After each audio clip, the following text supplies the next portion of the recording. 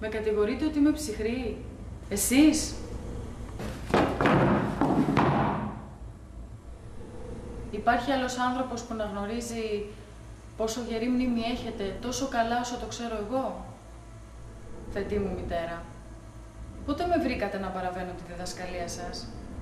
Πότε με βρήκατε να ξεχνώ τα μαθήματά σας? Δεν έβαλα ποτέ κάτι εδώ που εσείς δεν θέλατε να βάλω. Πρέπει να είστε δίκαιοι μαζί μου. Δεν ξέχασα ποτέ τις αδικίες που σας έγιναν και τις αιτίες τους. Δεν πρόδωσα ποτέ εσάς ή τη διδασκαλία σας. Δεν έδειξα ποτέ καμία δυναμία για την οποία να μπορώ να κατηγορήσω τον εαυτό μου.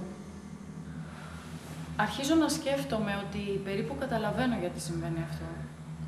Αν είχατε μεγαλώσει τη θετή σας κόρη εντελώς περιορισμένη στο σκοτάδι αυτών εδώ των δωματίων και δεν την είχατε αφήσει ποτέ να μάθει ότι υπάρχει το φως της μέρας, με το οποίο δεν θα είχε δει ούτε για μια φορά στη ζωή της το πρόσωπό σας.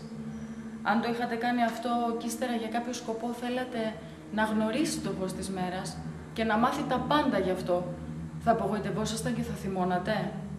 Ή, αν την είχατε διδάξει με όλη σας την ενεργητικότητα και την εξουσία, από τη στιγμή που άρχισε να καταλαβαίνει ότι υπάρχει κάτι που λέγεται το φως της μέρας, αλλά ότι είναι εχθρός και καταστροφέας της, και ότι πρέπει πάντα να στρέφεται εναντίον του, γιατί κατέστρεψε εσάς και θα κατέστρεφε και εκείνη.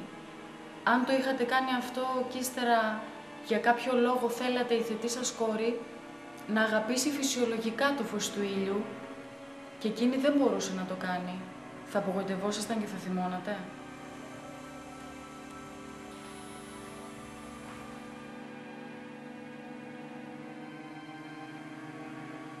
Λοιπόν, πρέπει να με δεχτείτε όπως ακριβώς με έχετε φτιάξει.